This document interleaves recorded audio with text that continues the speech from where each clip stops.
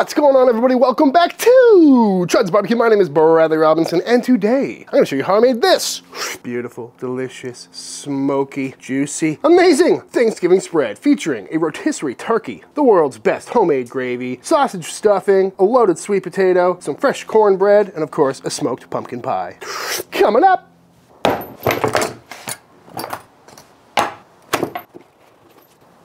This is a turkey. Patted dry.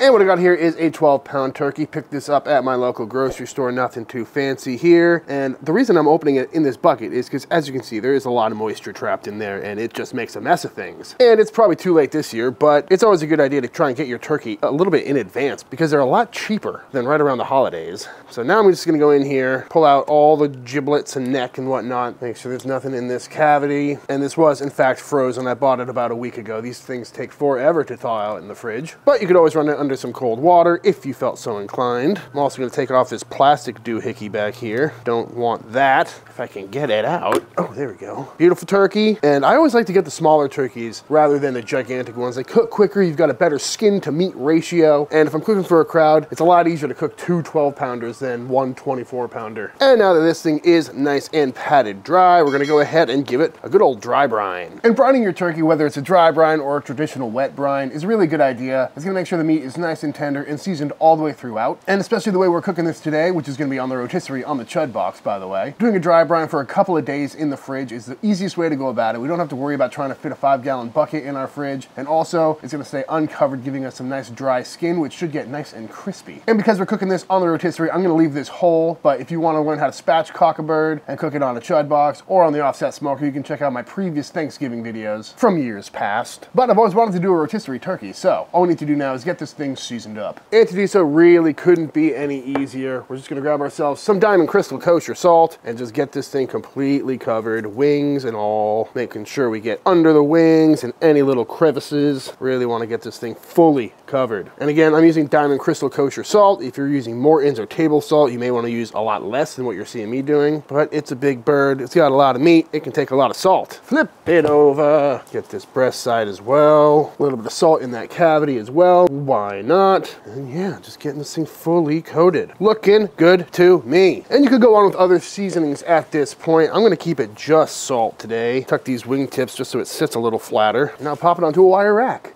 So now into the fridge this goes, just like this, for the next few days. And really you can do this for as long as you've got. I'd say minimum, probably 4 hours. That's really not gonna do much penetration with the salt into the meat. Ideally, a couple days is what you're looking at. Today, right now, it's Monday morning. I'm gonna be cooking this on Wednesday afternoon, and that should be plenty of time for that salt to really go deep into the meat, dry out the moisture, and then reabsorb that dry brine, and make sure we have some nice, evenly seasoned turkey. So we'll see this in a couple days.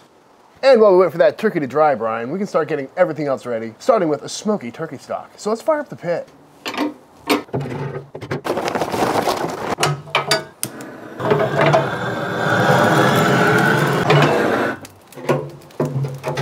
Got this Chud box fired up on its way up to 350 degrees, and now we're gonna roast off all those things we pulled out of that turkey, including this neck, on, and everything in that little bag, the giblets, the heart, the liver, things like that. Also, this time of year at the grocery store, you can just buy some turkey necks. Highly recommend it. Super cheap, great way to fortify any stock, or make your own from scratch like we're doing today. And getting a little bit of smoky flavor on these is always a good call, but you don't have to do this. Actually, you do. Come on, we're trying to make the best gravy ever. But pellet grill, offset, direct heat grill, whatever you got. Also got some of these big old turkey wings. Throw those on there as well. Man, those are huge. And like I said, we're just trying to get some really good color on these, some flavor, help add some barbecue charcoal notes to our turkey stock, which we'll be using to make our gravy and probably make a few sides. So maybe about an hour. And just like that, we've got some lovely color on these turkey necks. So into the pot they go. Turkey wings, looking beautiful. Boop, turkey neck, and our last turkey neck. Also going in with some chopped up onion, skins and all. I'm going with 2 because they're starting to turn in my fridge. Great time to get rid of stuff, folks. Also going in with some celery, some rosemary, sage, some garlic, a couple of dry bay leaves, some carrots, and some black peppercorns as well. And top that off with some water. And once brought up to a gentle simmer, we're gonna let this cook away for a real long time. All right, y'all, it's the next day. The stock has been rolling overnight, looking nice and dark, and all of the nutrients and everything has been extracted. So now we're gonna send it through a strainer. Oh yeah, no meat left on these these bones. And now we've got some beautiful, smoky, delicious. Smells really good. Tastes great too. This turkey stock pretty much already tastes like turkey soup. But I'm gonna put this in the fridge to let it cool down and gelatinize a little bit, and then it's ready for whenever we need it. Turkey day is finally upon us, folks. And before we get that turkey on, I'm gonna bust out a couple of sides. So let's go ahead and fire up the pit.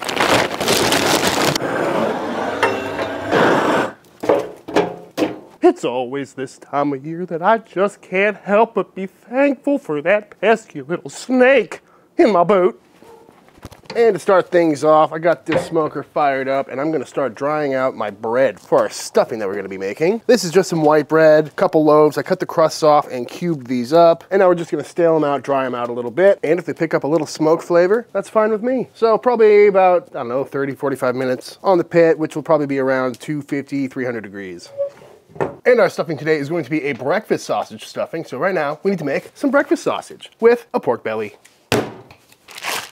Pat it dry. And I really like using pork belly to make breakfast sausage because it is a breakfast meat after all, just like bacon. And you know, if bacon's made out of pork belly, then I think breakfast sausage deserves the same treatment. So I'm just gonna cube this up. And now into the freezer this goes for a little bit to get nice and cold. While we wait, let's go ahead and get our spices ready. Spices for our breakfast sausage include some kosher salt, some dried sage, some red chili flakes, black pepper, granulated garlic, dry parsley, freshly ground fennel, some dry thyme, and some coriander. And just get that all nice and mixed up.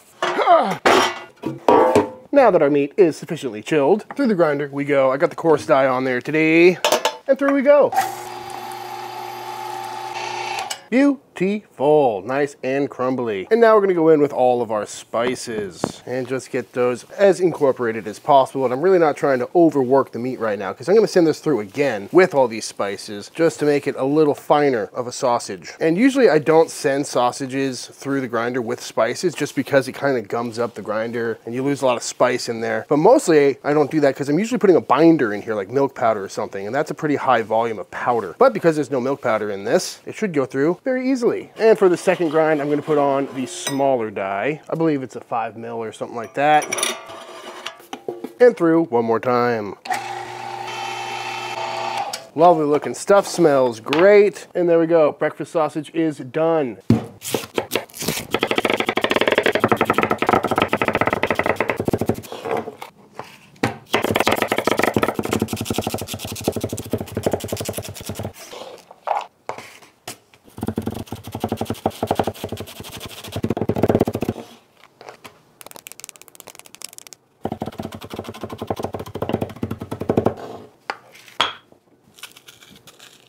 Next up, let's get that sausage cooked off. Starting by going into our pot with 1 stick of butter and just let that melt down until all the water cooks off. And then we're going in with 1.5 pounds of our freshly made breakfast sausage. And we're just gonna cook this down, trying to break it up a bit till it's cooked through, nicely browned and nice and pebbly. And once our sausage is cooked through, looking very nice, we're gonna go in with our veg, including 1 onion, our celery, garlic, and our freshly chopped sage. And now we're gonna cook this down for another 10 minutes or so just to soften up this veg.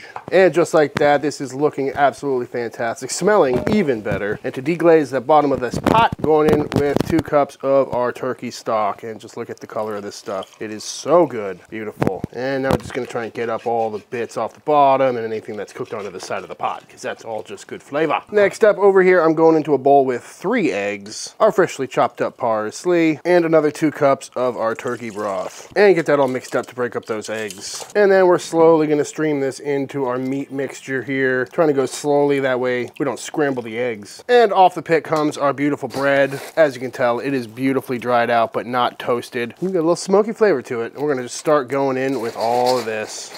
That worked out really well, which is great because that's a lot of bread to toast off. And I don't think all that would have fit in my oven. But we're gonna start gently folding this because we don't want to completely crush up all these bread cubes, but we do want to make sure they're all nicely hydrated. Just little by little until everything is all soaked up. This might take a minute. And just like that, all of that bread made it into this pot. And I'm not gonna lie, I did not think it was all gonna fit, but sure enough, here we are. I gave it a little taste. It tastes really, really good.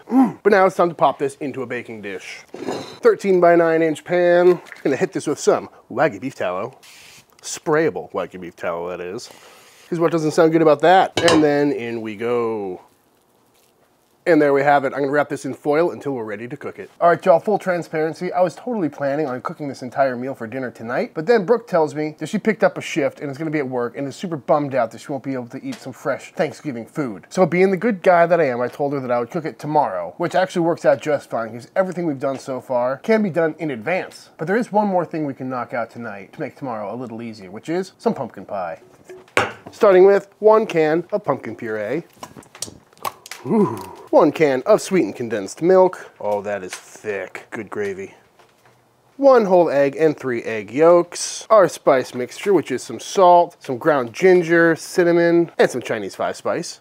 Going in. And of course, we're gonna go in with some freshly grated nutmeg and just get that all nice and mixed up. And once thoroughly mixed, in we go to a 9-inch previously frozen pie shell. Make sure to get it all in there. Gotta love how quick and easy it is to whip up a quick pumpkin pie. And because this is a Chef John recipe, we gotta give the old tappa. Just get out any air bubbles. And now it's time to throw it on the pit. Got a ripping hot 425-degree fire today. We're gonna cook at that temperature for about 15 minutes. I wish my grates were a little more level. That's fine. After the first 15 minutes at 425, I dropped the temps down to 350 where it'll cook for the next probably 30 minutes, which gives us plenty of time to make some whipped cream. Started by going into a bowl with some heavy whipping cream. Aww. Oh, so thick. And then we're gonna bust out the old beaters and just whip this until it becomes whipped cream. And after just a couple minutes, we're starting to get some nice soft peaks on there, looking beautiful. But we're not just making whipped cream, folks. We're making a bourbon whipped cream. Starting by going in with a couple tablespoons of some powdered sugar. Ooh. And you can dial this to however sweet or unsweet you want your whipped cream to be. And then, of course, a splash of your favorite bourbon. That seems like enough. And then whisk that to incorporate.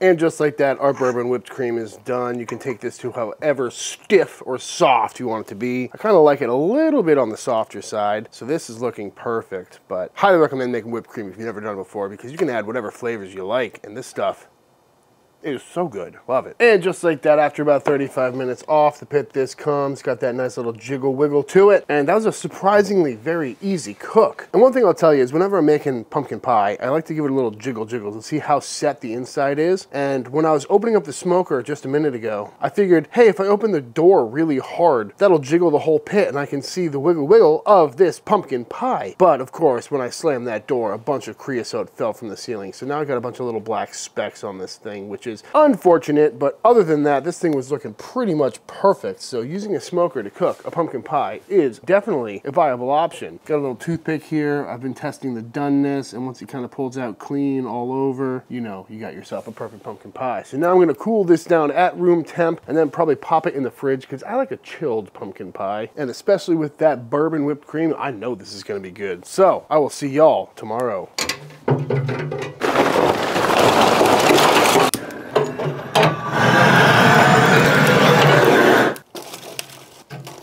Now we are in fact cooking this turkey on the mini Chud box on the rotisserie. And I know what you're thinking. Hey man, that's a gigantic fire you just built for a bird that's gonna be just a few inches above those logs. And that's because for another few days here, I actually have 2 Chud boxes on the patio. And I figured it'd be kind of fun to use one as a burn barrel, burning down some logs, and use the other one to shovel those coals into, which will have the turkey on it. And not only will this make fire management a lot easier because we can shovel coals in and out to get the exact temperature we want, but also it should add some extra smoky flavor as opposed to using just plain charcoal. Speaking of which, I think it's time to finally get that bird loaded up.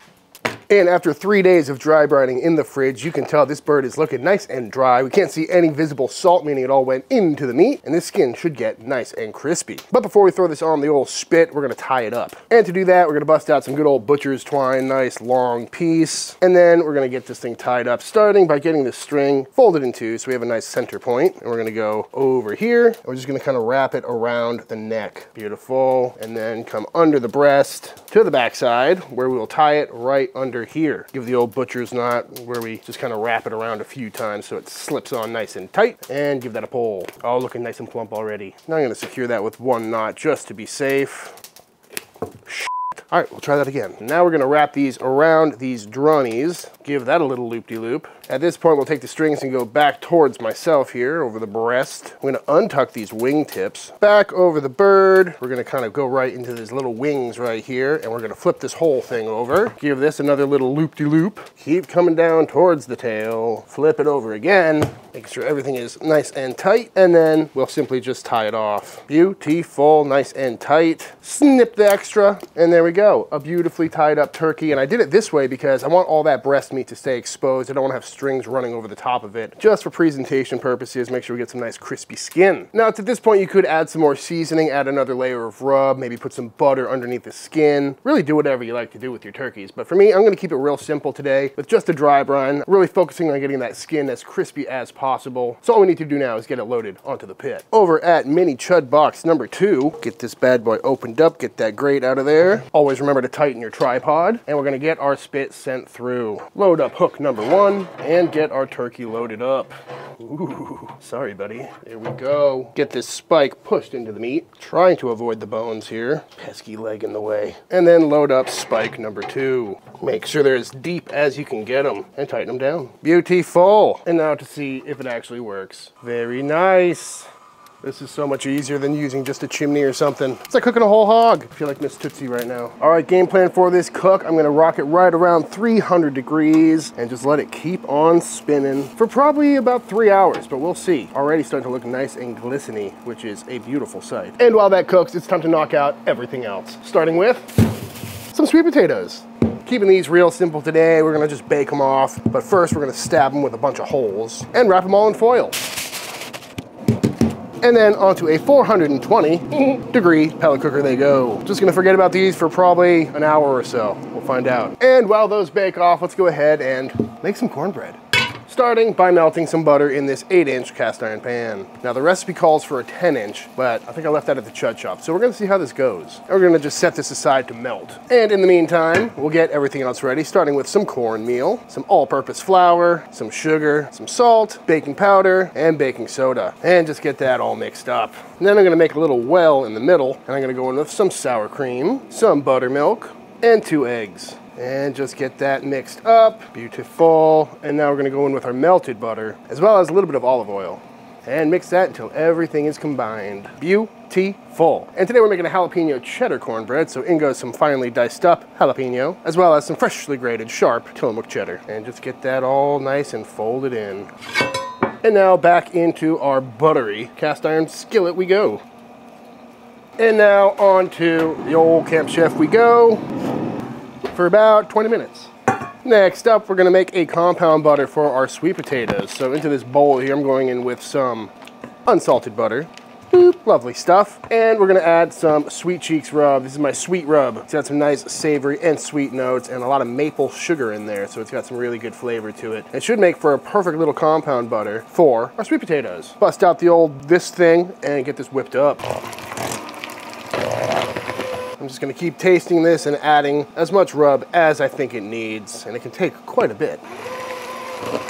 And just like that, our whipped sweet cheek butter is done. This stuff is super tasty, highly recommend it. This would be great on some pancakes, but it'll be even better on some sweet potatoes. And speaking of butters, let's go ahead and make ourselves an herb butter.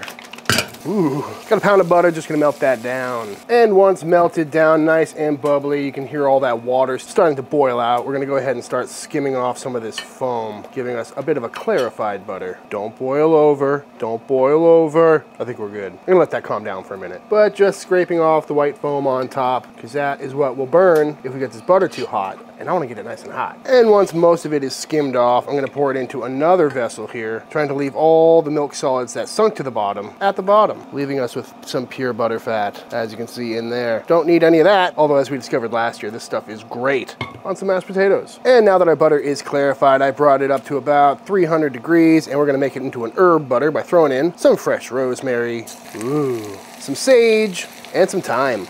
Smells so good. Very Thanksgiving-y. And while we're at it, we'll throw in some garlic as well. Why not? Beautiful stuff. I'm gonna let this cool down, strain out all the veg, and then we'll have a beautiful herb-infused butter. And just like that, off the pit comes our beautiful cornbread. I must say that is looking very nice. Didn't get too dark or smoky or anything like that. I gave it the old toothpick test, and once that was pulling out clean, off it came. So now I'm gonna set this aside and let this cool down as well. Back over at the pellet grill, I've dropped the temp down to about 275 degrees. And now it's time to throw on our stuffing. And that should probably take about 45 minutes till we check on it again. Meanwhile, let's check in on this bird. Ooh, that looks phenomenal. Beautiful color on that. That looks like a classic turkey. Wonderful golden brown color. You can tell it's starting to drip onto those coals. I've seen a lot of smoke coming out here, which is a good thing. Although right there looks kind of gnarly. Not sure what that's about, but it's kind of the thing about these rotisserie birds is that they baste themselves continually with all the juices coming out. But loving the color on that. Temp in right in the 145 range. So now we're gonna finish this thing off by cranking the temps up, probably to around 350, just to make sure we get some crispy skin. And we're gonna start hitting it with some South Chicago Packing sprayable Wagyu beef tallow. Because what doesn't sound good about that?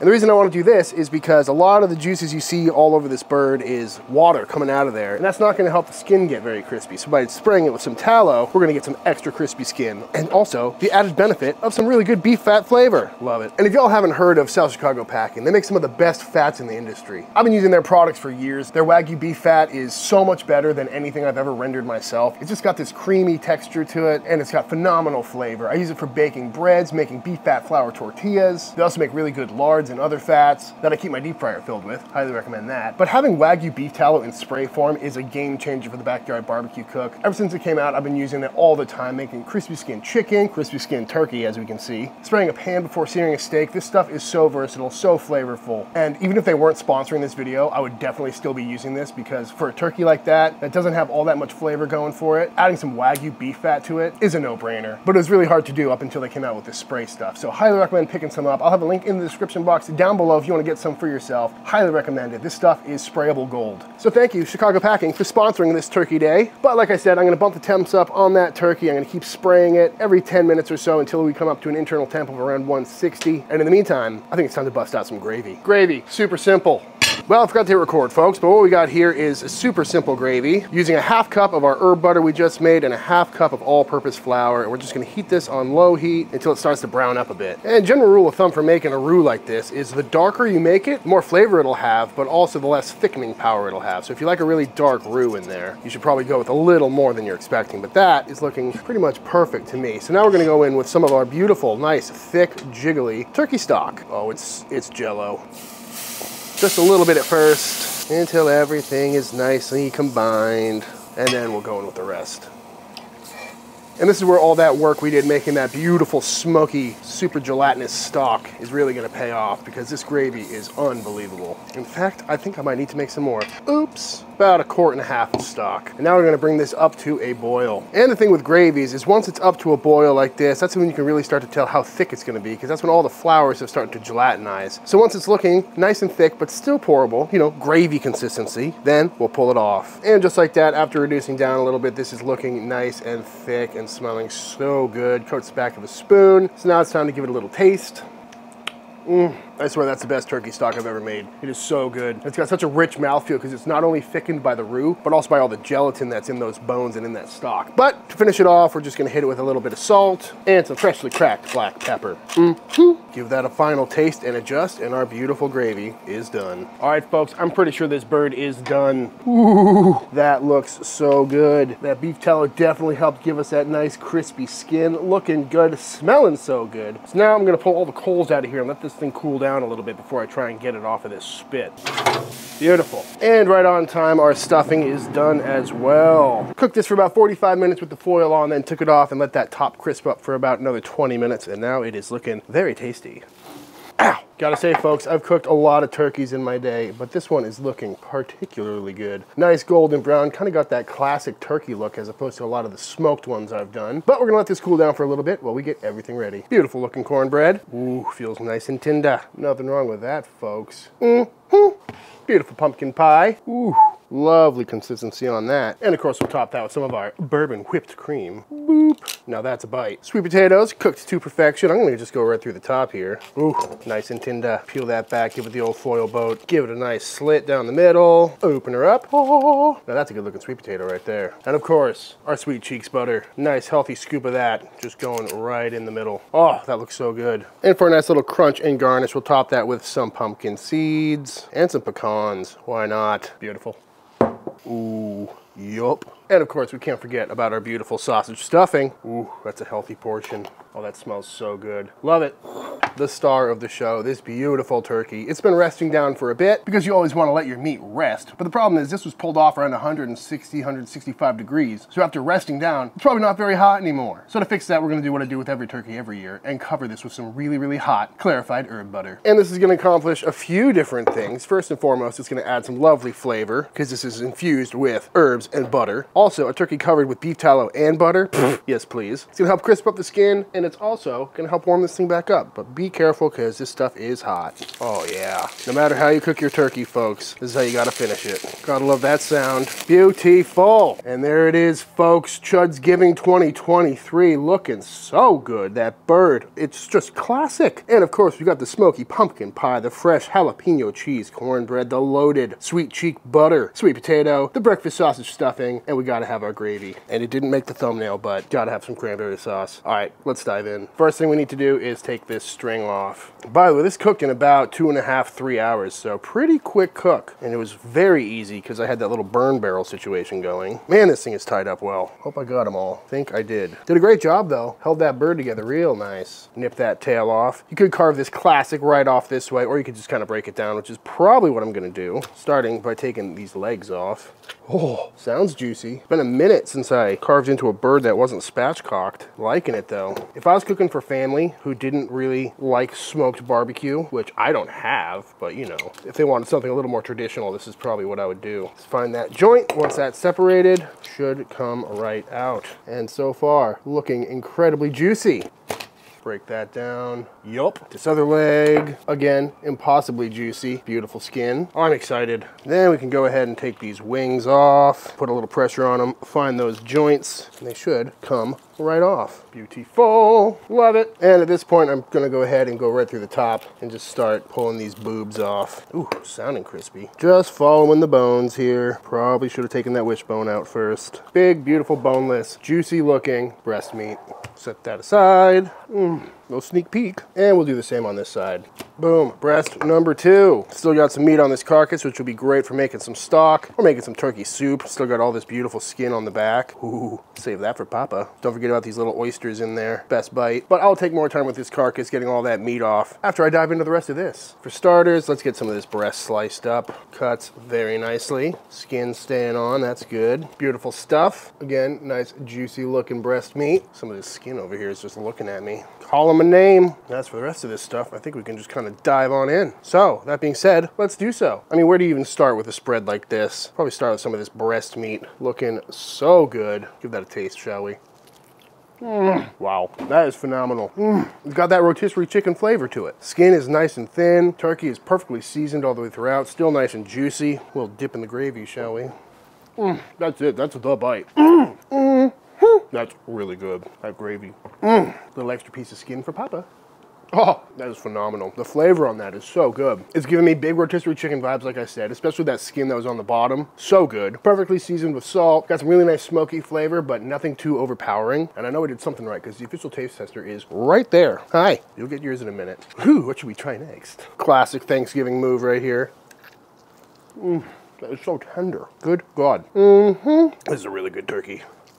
Ooh, still got some crispy on that skin. Oh, why is dark meat so much better? I mean, just look at that juiciness coming out of that thigh. Good gravy. That was all so good. Up next, a little cornbread. Jalapeno kick in there. That is a lovely cornbread. It's so tender, so moist. A little spice to it, a little cheddar to it. Probably goes good with gravy. Can confirm. That is lovely. Super quick and easy to make too. But the one I've been dying to try all day. This stuffing. Homemade breakfast sausage. Yes, please. Damn, that is good. This is Kenji's recipe. And he says it's kind of like a savory bread pudding, right? Because it's got that egg in there and it's just so tender. That is phenomenal. That sausage is perfect. Needs a little gravy though. Yep, that's it. You guys gotta make this one. That's a phenomenal Thanksgiving side right there. And of course the sweet potato. Not usually a sweet potato guy, but this one looks real good. A little crunchy, a lot of butter in there. Yep. That sweet butter is so good.